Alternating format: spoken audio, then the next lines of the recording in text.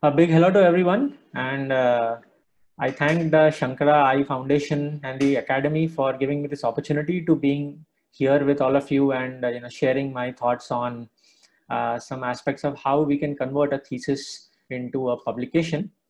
Uh,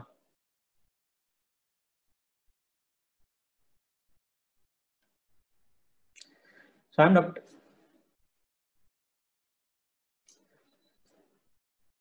Sabyasachi Sengupta, and I'm a vitreoretinal surgeon practicing in Mumbai.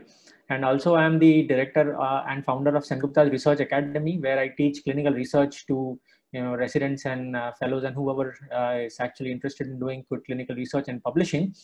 And I'm also the associate editor of the Indian Journal of Ophthalmology.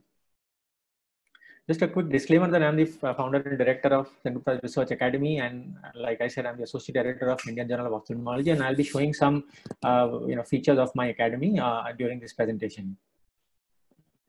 So it all really began for me in the year 2008. That's really a long time ago, where you can actually see me. And, this is a workshop that I attended on research methodology. And I think this was the watershed period in my life where, from a very novice resident, I sort of metamorphosed into someone who could actually understand research and publish papers in the next couple of years. So I think it's very important to have research methodology training, just like you have surgical training during a residency. It's important to have this training as well. And now this training is available online, and this is my initiative of Sengupta Research Academy. You can actually take a look on some of the courses which are available here. And there are fellowships, and then there are courses where we have more than 1,500 students enrolled, and there are many other things which are happening. I urge you to take a quick look at some of these resources. So work that remains unpublished in one form or the other is essentially incomplete or undone. During your residency or sometimes during your fellowship, also you go through a lot of different processes while designing a study. You go through randomization, you do a review of literature, you do sampling, and you do some statistics. Finally, all of this should actually end up with an article in a journal. So that is essentially what we are all looking for, and that is what we are aspiring for. So what I'll discuss today, so just a quick outline of what we'll discuss today in this session is, why should I do research and what's in it for me? That's a question I really get asked quite often. And then, how to convert my thesis to a publication in a reputed, peer-reviewed indexed journal. So every word is important there. So think about it being a reputed journal, a peer-reviewed and indexed journal. So, publish or perish was the old dictum that people used to use. And, the current dictum is publish and flourish. That's because if you see over the last decade, most of the physicians who have been successful are actually people who have published meaningful papers and who have influenced literature. So, it's definitely an opportunity to flourish if you can publish. And of course, staying ahead in the race. Not that we are running like Usain Bolt here, but finally, all of us want to differentiate ourselves in some way or the other. So if you can be good at research and publications, it really gives you a bit of an edge over everyone else. So the first question is, why should I do research? Doing clinical research requires a lot of effort and perseverance and has delayed gratification, as we all know. And most things in life are really like that. If you think about it, after doing a very good study, there is no guarantee that it will get published. And I'm sure that the question that even if I publish a few papers, what's the use of these publications often arises in your mind. And it used to arise in my mind way back in 2008. I often hear the narrative that clinical practice, on the other hand, has a lot more positives, including much higher monetary benefits, respect in society. And given the odds that are stacked in favor of clinical practice over clinical research, why should I consider doing any clinical research? So that's something that we really all think about. So publish at residency level. I thought I'll break it down into different levels where you think about this. At residency level, you really want to think about publishing because you want to get into the best fellowship, right? All of us really want to do that. International applications, to major international institutions like the Singapore National Eye Center, the Sydney Eye Hospital, and many ICO run fellowships. When your application goes to your mentor, a lot of them actually look at how much research and publications you've done. Then you become eligible for early career grants, which are offered by the ICMR, the DBT, the DST, and such other government organizations. And a lot of us don't know how to access these, but then, that's a topic for an entire session, and we don't have time to go into that, but, you really become eligible for that. And finally, you want to make a mark even during your residency. And at At the consultant level, why you want to publish is because, what your research can do is influence practice patterns, change clinical decision making and thought process. You can influence evolution of literature. You can even influence policy and funding from the government. And finally, want to become a better clinician. I'll quickly show you some examples of these.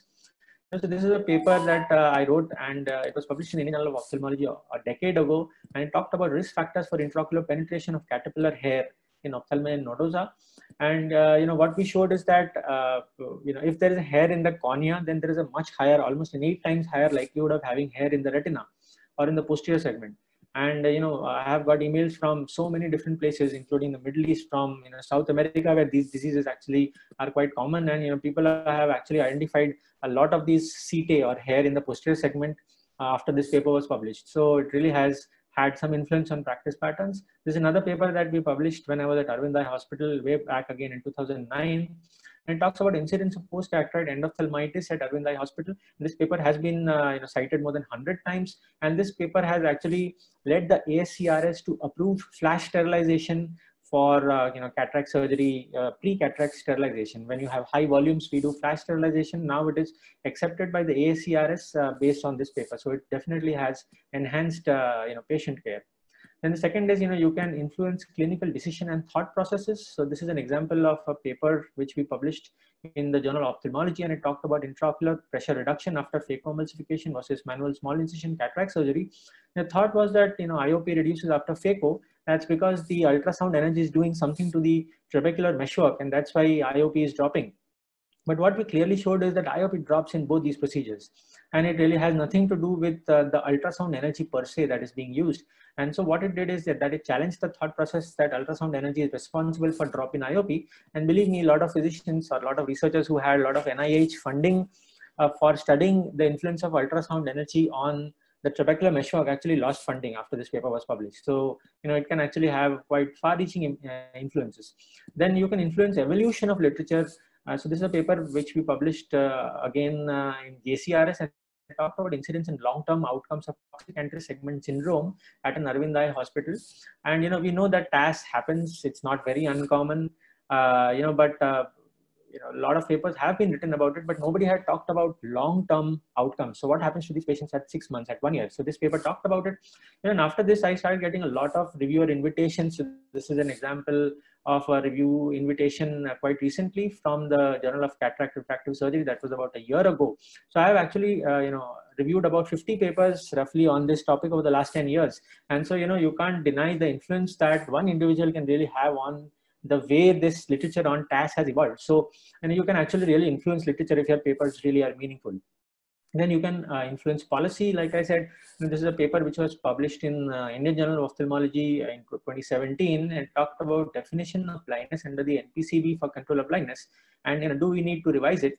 And the chief author, that is Dr. Praveen Vashisht, an exemplary community ophthalmologist, actually redefined the way we define blindness in India, in sync with WHO. And this paper was actually picked up by lots and lots of press, and see how the press is reporting.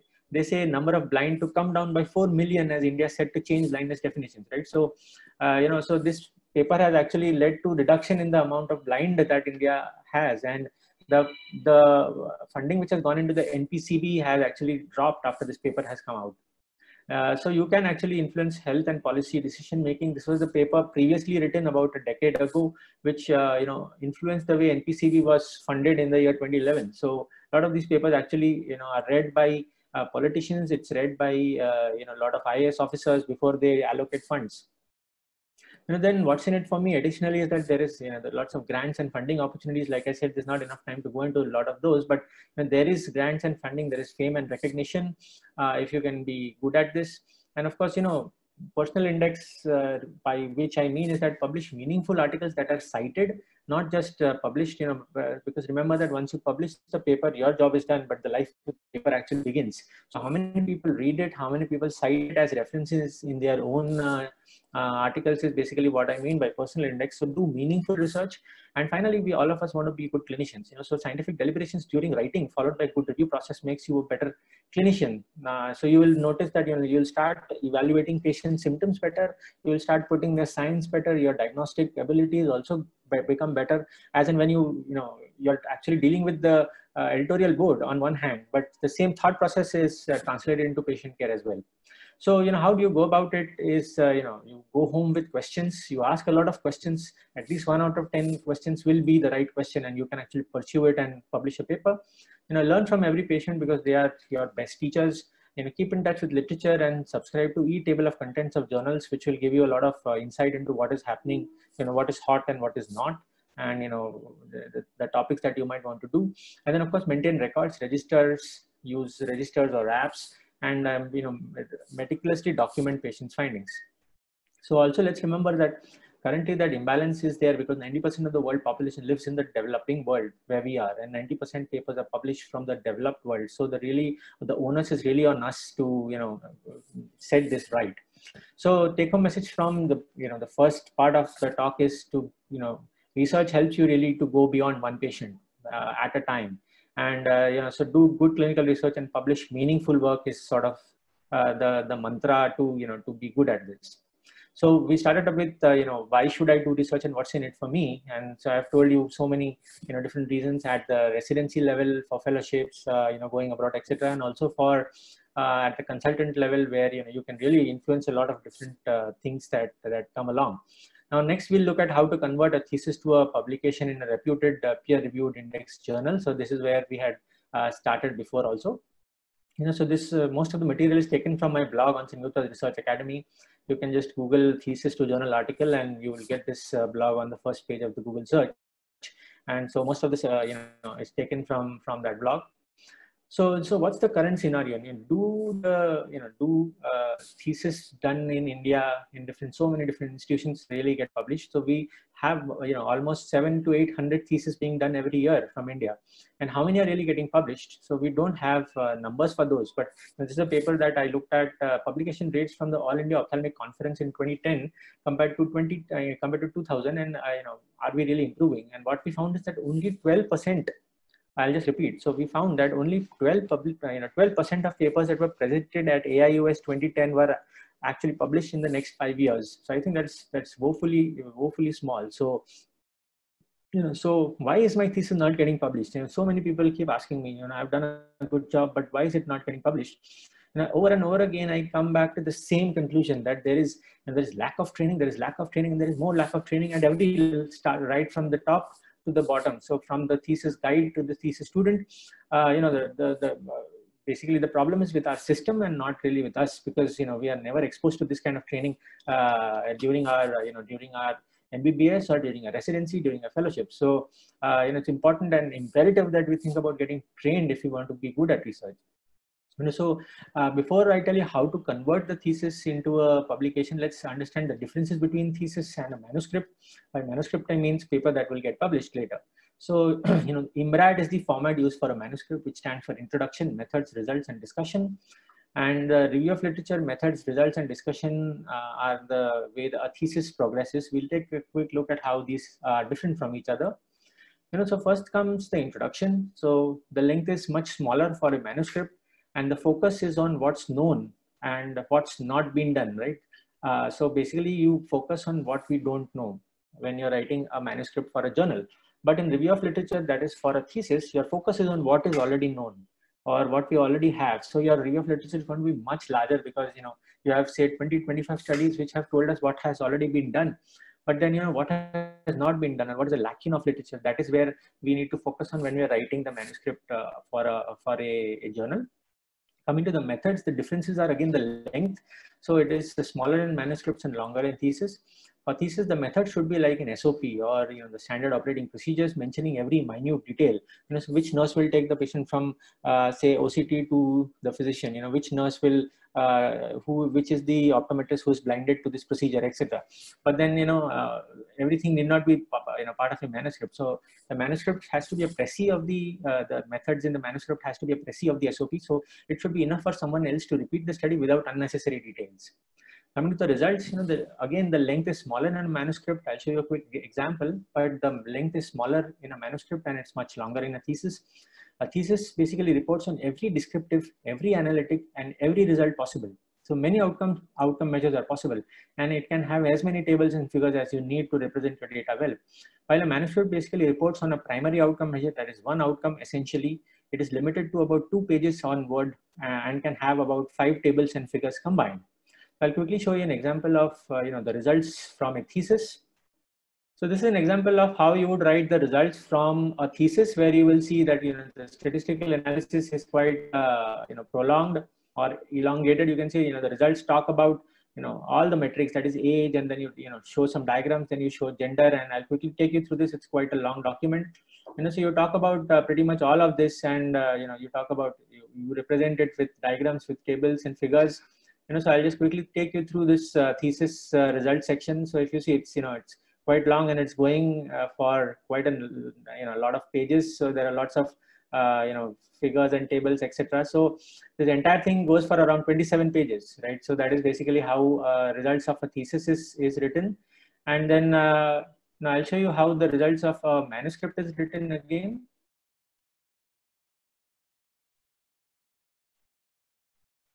So this is how the results of a manuscript is written. This is the statistical analysis section of the paper. Then you go to the results, and the results are essentially done right there. And then you have the tables, and then that's about it. So it's about 4 or 5 pages. So this is basically how the results of a proper manuscript is written. So that's a lot of difference between how the two is done. And then comes a discussion where again the length is smaller in a manuscript and it's slightly longer in the thesis.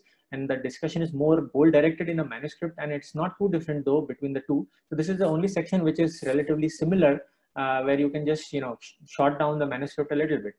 So how do you convert the thesis to a manuscript? So I will talk we'll talk on some tips under each of these headings, that is the abstract, and then the introduction, methods, results, and discussion. So the abstract writing is extremely important. It has to be a structured abstract, and usually the outline is purpose, methods, results, and conclusions. The word count is usually about 250 words, and the abstract must highlight the salient points. It's writing an abstract is really an art, right? So IMRAD really has to be maintained, and it must be written after the conclusion of the entire manuscript. That's the best time to write the abstract, that is at the end. Remember that it is not an introduction, it is a resume. And here you tell the reader what you actually did in this study and what you want to communicate via this paper. And most readers read the abstract only, and that too can read the introduction and conclusion. So there are really 2 types of abstract. One is the best one is the informative abstract, which extracts everything relevant from the paper and serves as a highly aggregated substitute for the full paper. And the other is an indicative or a descriptive abstract, is rather describes the content of the paper or just gives you an outline. This kind of abstract does not serve too much of a purpose. So this is something that we want to avoid. Then writing the introduction, so the goal is to narrow down the reader's attention to your topic of interest. It should be concise review of literature of what has already been done, and then you highlight the lacuna in literature and hence give you a rationale for the study. And then why is your question an important or an interesting one? So your the introduction should end with this. And I'll just give you a quick example. This is one of our papers published again a while back. It talks about comparative study of the incidence and outcomes of pigmented versus non-pigmented keratomycosis. So it starts with talking about corneal blindness, then it talks about pigmented fungi, then it talks about non-pigmented or filamentous fungi. Then it talks about there is a large series by 1 or 2 authors about pigmented keratomycosis, and then really talks about so it says, however, little is known about the outcomes of demataceous fungal keratitis, especially in comparison with the more common non-pigmented keratitis. So we know a little bit about each, but we don't know in comparison with each other, and therefore the purpose of the study was to so this is in a nutshell how an introduction should be written. Coming to the method section, it's really a checklist where about these are some non-negotiable points which should be in your method section. I won't go into the details of each of these. You can take a look at it when you're going through the presentation. But essentially, we talk about ethics, then we talk about the study period, then importantly, we talk about inclusion and exclusion, then we talk about sample size and how data was collected, what tests were done, study protocol execution, and what parameters were recorded at each visit, how many study visits were included. And finally, we talk about the outcome measures. Remember that it is a good idea, or it makes a good impression if you define the outcome measure well in your method section. It's important, or it's useful to use a flow plan whenever you can. And this is my thesis, which was published in the Journal of Glaucoma in 2012. This is a flow plan that I usually like to use, where on the left you see it talks about enrollment, intervention, and analysis, and then you actually start from recruitment to inclusion, exclusion, and then you show the randomization and whatever groups and the outcomes. So this is in a nutshell, eyeballing the person who is sitting in front of you can clearly see what you've done. This is a flow plan from the drcr.net, one of the protocols. If you see, it looks quite complicated, but when you start reading what was done, it's really utterly confusing. So this is actually much smaller, much smarter, or much clearer. Then the result section comes, which is very important, and the way you write it really makes an impression on the reviewers. So talking about the results, initially you should start with mention the overall sample size of the study. Then you talk about the demographics, and for comparative studies, mention whether the two groups were comparable even before the study. Then first, report on the primary outcome, then report on the secondary outcomes, and then others, tertiary outcomes like complications, and then tabulate your results. Always keep an eye out for the figures, and most journals want 300 dpi resolution, which is very essential.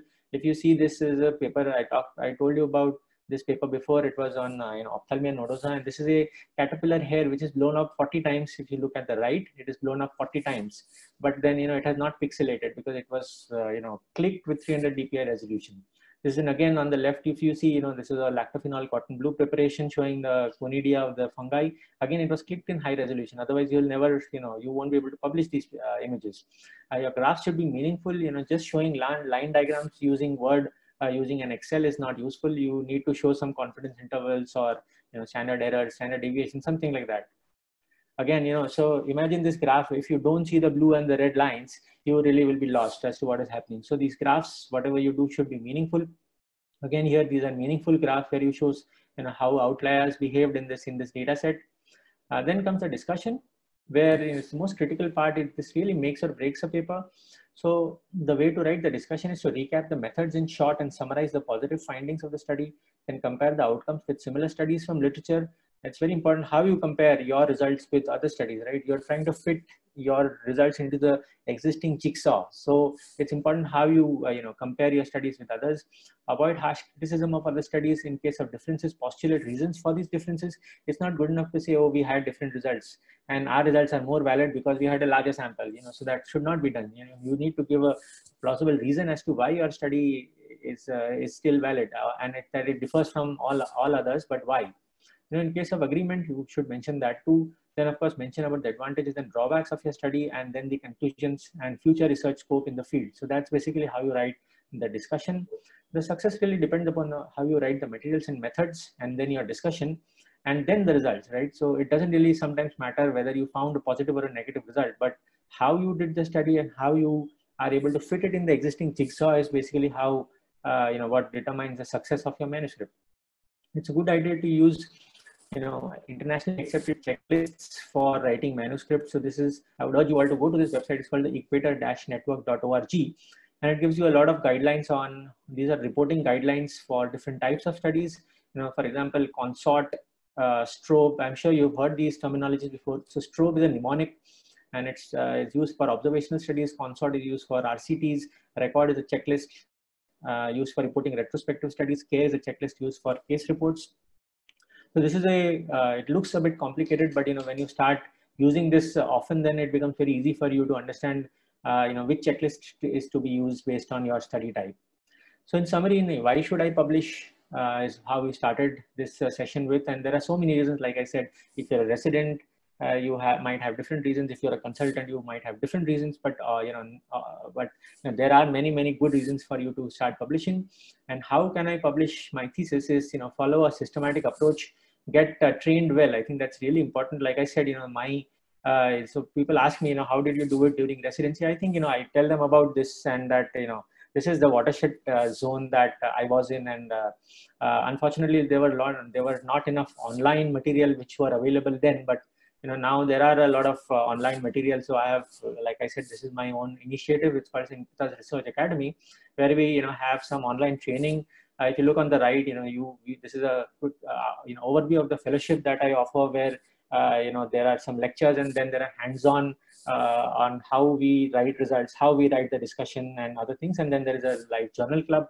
And the teaching modules talk about literature review, biostatistics, and manuscript writing. And the website has some informative blogs on importance of p-values, on regression analysis, and some other useful blogs on interpreting odds ratios, like I say, thesis to journal article which I'm presenting to you today. So I'll finish by saying that we are all in our comfort zones on your left bottom, but the magic really happens when you get out of that. And so think about moving out of your comfort zones, and you can only grow if you are willing to feel awkward and uncomfortable when you try something new. But then the more effort we make, the better we will get at this. So train yourselves, and I wish you all the best in converting all your thesis to publications in the years to come. Thank you very much.